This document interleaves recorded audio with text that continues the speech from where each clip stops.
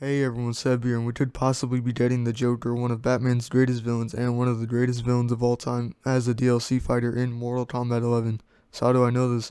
Well, earlier Ed Boon put out a tweet that said, "Some people call me the cowboy," and I saw it and I was like, huh, that's kind of weird.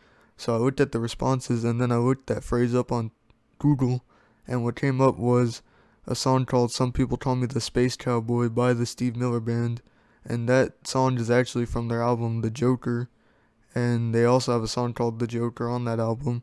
So yeah, that's basically teasing that Joker could be coming to MK11, and it makes sense since Ed Boon likes to tweet a lot and tease a lot on Twitter. He tweeted out the photo of the green axe, and green axes are Nightwolf's weapons, and Nightwolf was recently confirmed for MK11 alongside Spawn and Sindel in the Shang Tsung trailer. So yeah, that's tease enough that he could be coming.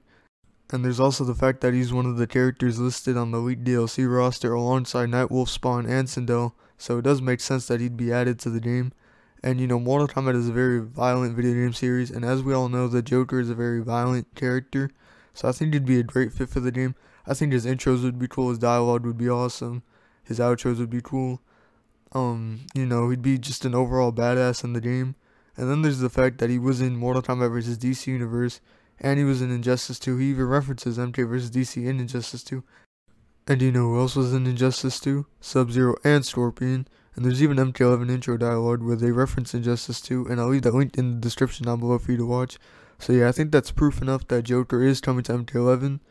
And there's also the fact that the Joker film, which I'm very hyped for, is coming out soon in October.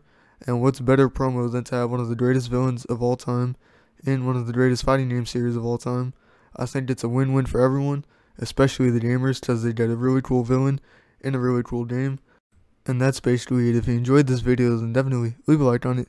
Comment below if you think Joker's going to get included into the game. How do you think he'll play?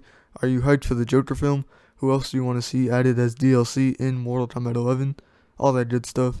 And check out my social media links in the description down below and subscribe for more. Peace.